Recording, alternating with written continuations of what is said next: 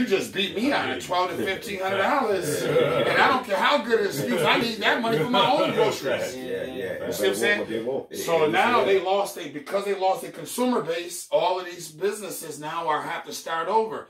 But what was hurting us, a person like me, or what have you, was hurting me is I'm competing with dudes who've never played basketball before, who don't have the credentials or experience or what have you, but because they had the connection or what have you, they could keep me out of this school and blah, what have you.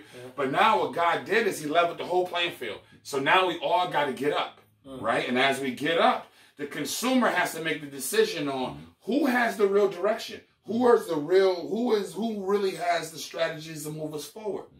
And this is, like I said, this in all of our businesses, this is exactly where we are. And whatever you've been praying for, whatever you've been asking for, this is the time to go and get it. See, that's the thing. This is the time to go and get it. No, that's the thing right there. That's the thought and the idea that our community needs to hear.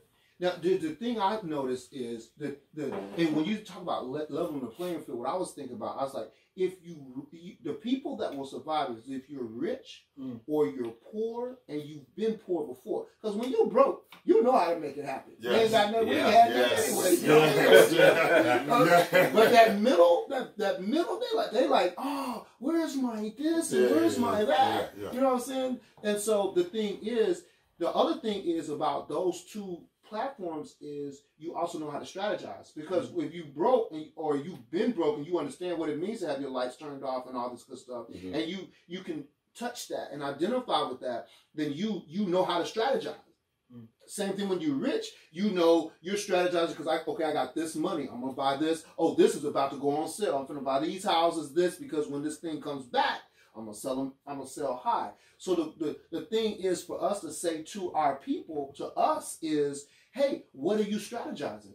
Don't get weak in your mind. Don't go home and just sit there watching TV and get, like you said, you're getting weak and worried because the playing field is level. Now it's time to stand. Now it's time to get to work. You know what I mean? But that type of work sometimes I think is hard. Sometimes for me, like I lean on Nick a lot of times because Nick got that grind like on another level. You know what I mean? And so Nick says things to me sometimes. Just in his conversation, he releases grind. He talking about food. He talking about grind.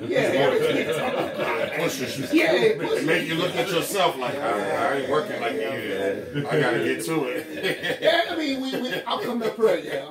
I'm in prayer. I was out all night, blowing more stuff like that. The flesh in prayer. So, but what I'm saying is that. But the hard part about that grind, a lot of time, is the mind grind. Because you get into fear, you get into worry, they closing this, they closing that, and then your mind stops, and you don't see Instacart, you don't think that, or you don't see, like you're saying about what, because as you said, I was like, oh, there's all riches happens in crisis, I guess. Right? Thanks for checking out a clip from one of our When Iron Sharpens Iron podcast episodes.